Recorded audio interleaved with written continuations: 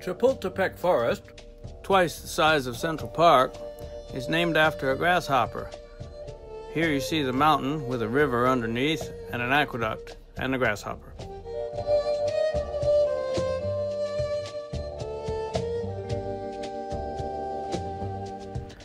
All the new tall buildings are here instead of downtown because this was lakeshore, not lake bed. Pre-Hispanically, there were 5 lakes, some salt, some fresh, with walls that the pre-Hispanics paid for to keep them separate, and then the Spanish came and rammed the walls with their ships, so the water mixed and flooded, but they succeeded in draining it.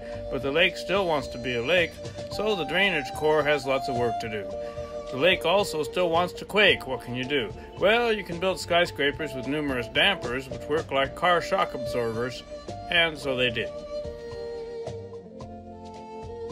This brings us to the statue of Diana, goddess of the hunt, pointing to the forest.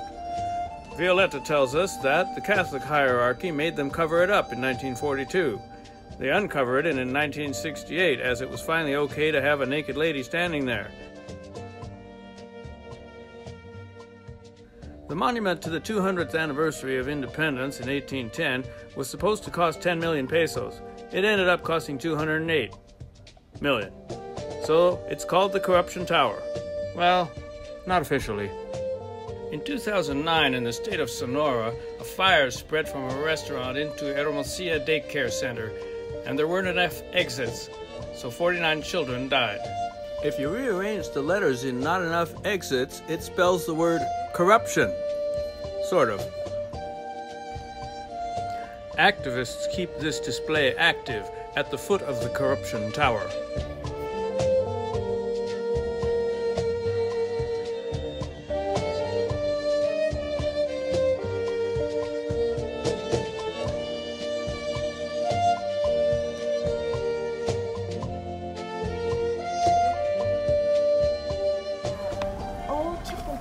Mountain, all this space was considered an important space for the indigenous.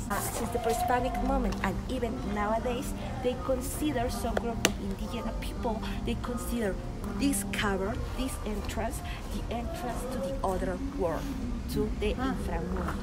So sometimes we can see people with ceremonies or something because they consider like this is the entrance, a sacred entrance.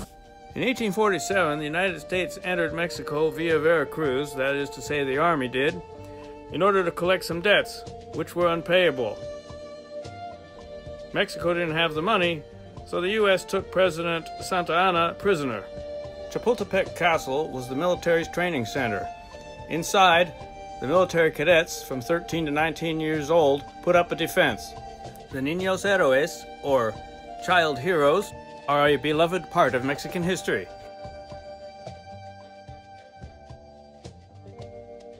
In the end, Santa Anna sold the north of Mexico to the U.S.